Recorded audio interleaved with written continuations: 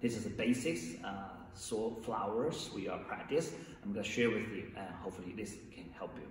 So first of all, just use right hand or left hand, but most time we use the right hand right now. And we can just go straight ahead. We'll show you that's inside flower, then outside flower.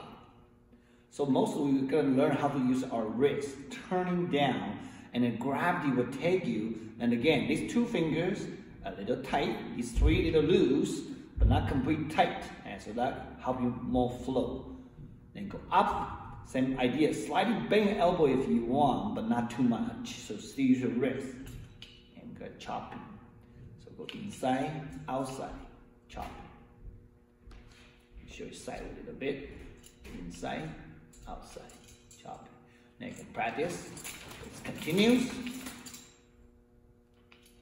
That's a basic flowers.